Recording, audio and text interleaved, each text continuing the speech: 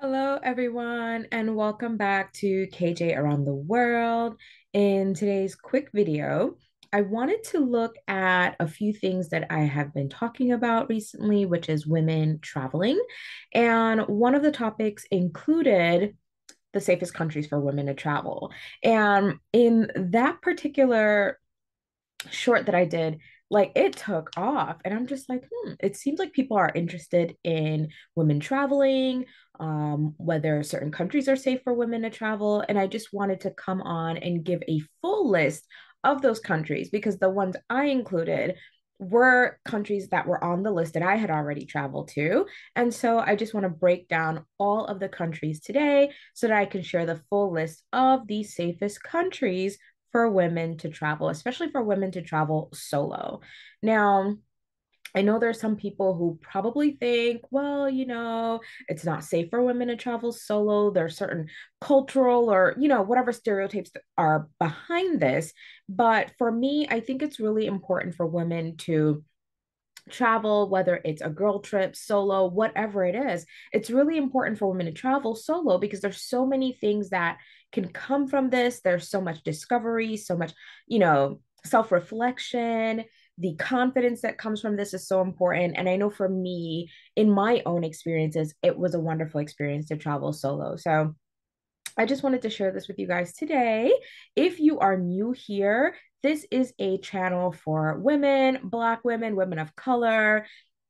It is a channel for women who are educators or want to become, an educator, who are looking to teach online, teach abroad, but they also love travel, solo travel in particular. So if this sounds like you, make sure that you subscribe to the channel first and foremost. Make sure you like the video so YouTube knows that you are interested in this channel, and you'll definitely get notifications once you hit that notification button for when I upload again. Now, to move right in, I'm gonna start with Finland. Now, Finland is a Nordic country. It is one of my favorite countries to visit. I mean, I've been there 3 times and it has always been a treat. Every time is a wonderful experience. And I just love going again and again and again. And so it is at the top of the list of countries that women travel solo and can feel safe because, A, I can say for myself, like the country has very low crime rates. No one is saying crime is non-existent, but the crime rate is very, very low, and people are very welcoming. But on top of that, people leave you alone. So you can go about your business. Transportation is easily accessible. And so it is definitely my favorite place to visit, especially as a woman and especially going solo. So that hits the top of the list, not just my list, but the list. Okay. The next is Canada. And Canada, if you've heard about Canada, a lot of people say Canada is a great place to visit. It's a safe place to visit. Again, very low crime rates. And this tops the list for the reason why it is a safe place for women as well. Now, the next one on the list is Iceland. And I promise you, I'm not just going in this order because these are places I've been to. But the next place is Iceland. Iceland also happens to be another one of the safest places for women to travel to, especially solo. Again, low crime rate. They're, the population's very, very chill, very laid back, very relaxed. I definitely highly recommend you head to Iceland. I know there's a lot of things going on there right now with the volcanoes, but when you do get a chance and it is safe to go, head to Iceland. It's a beautiful country, beautiful people, wonderful cuisine. It's easy to get around. You could rent a car. What I also love is that even if you do rent a car, there are places that you can go and camp out. There are places you can stay, budget friendly places like hostels. And that's where I stayed when I went. So definitely give Iceland a try. It tops my list, along with Canada and Finland as places to travel for women. So check those three out. Moving on to the next one on the list is Japan. Now, we all know Japan is living in the future, right? Transportation wise, crime wise, they have such a low crime rate. Um, the people are awesome and amazing. And again, another country where people mind their business and go about their business and no one bothers you. It tops the list of places that I want to visit. I know that on many indexes and many lists, they are like one of the safest countries to live, and they top quality of life lists as well. So if you are looking for a place to visit, Japan is definitely one of the places you should try out. The next one is New Zealand. Now, I don't know about you, but besides the Lord of the Rings, I don't think many people give New Zealand the type of props that they should get. It is a wonderful country.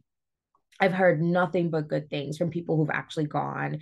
It is exceptionally beautiful. The culture of the people, the language of the people.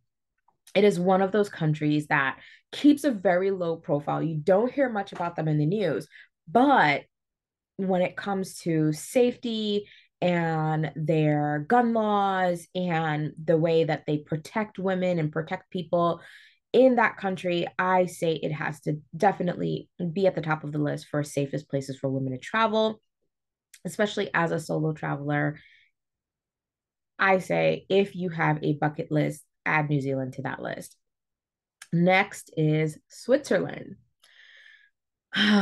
I know, Switzerland. Switzerland is probably one of the most expensive countries in the world, but it does make the list for safest places for women to travel. And as someone who has been in the travel sphere and who have followed many travel vloggers and content creators and seen many of them, especially women, go to Switzerland solo or with girlfriends, it is a treat. I mean, from the food to the amenities, the ski resorts, the spas, like, and they have cheese. Like, what else do you need?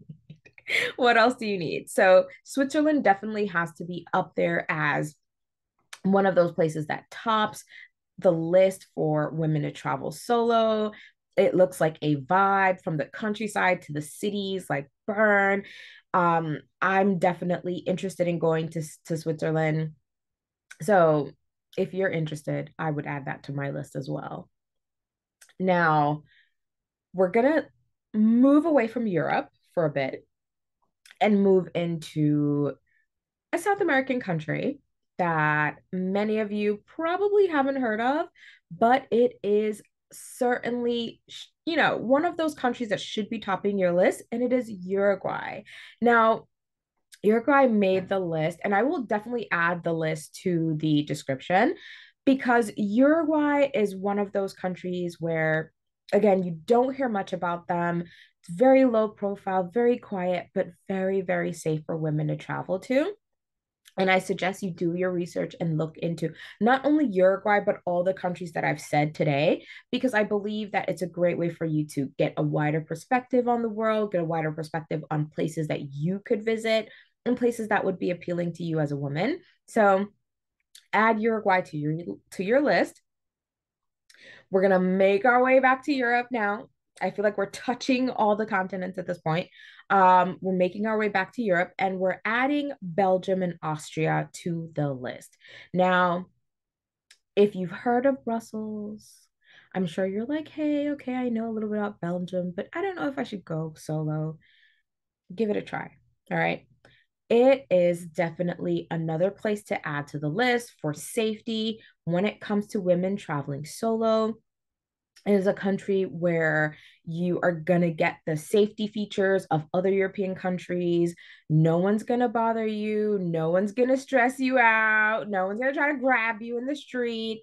It is just chill vibes. And it's important to know that as a woman, just because we hear things on the news or, we hear, oh my gosh, this place is dangerous, or we hear, oh my God, this place is safe, doesn't mean that we shouldn't try or give, opportunities to different countries. I think that on top of the list of places that I feature here as being the safest places to go for women, you should also try other countries as well. It is important to be cautious. It's important to be street smart. have all the things that you need. You know, you want to be open to connecting with people, and you want to be able to experience a country and a culture, right, without having to have, roadblocks up all the time. But you also want to be street smart and be safe and make sure that you have all the things you need, whether it's a little handy, some mace or an alarm or something else that will make you feel safe. It's important to protect yourself. It's also important to make sure that you're mindful of your location. You will also want to make sure that you're mindful of your surroundings. Make sure that friends and family know where you are when you go on your solo trip so that you are safe at all times, right? Anything could happen anywhere, but it's always important to take appropriate precautions. Now, Belgium and Austria, beautiful, beautiful places from architecture to food and everything else in between. They also top the list of safest places for women to travel solo. Last on the list, we're heading back to South America with a country called Chile. Now, I have wanted to visit Chile for a long time, on top of Brazil and Argentina and all the other countries. I really would like to visit Chile. And now that I know it is on the list of safest places for women to travel solo, it has been added to the top. And I cannot wait to explore this region. I can't wait to explore this country and see what it is all about, from the food to the culture to the way the people dress to the music, the art, and everything else in between, the indigenous culture. There's so much that many of these countries have to offer. And if we're afraid to travel because we think we won't be safe, we're going to miss out on some amazing travel experiences. And I'm here to tell you, there is nothing worse than regret. So please get out there, travel, see the world. It is open for you. There's so much to learn, so much to do, so many people to meet. I'm excited to share my experiences with you. And I hope that you guys, if you have any travel experiences, solo travel experiences, you can share them in the comment section below. Until next time, I will see you. Bye, guys.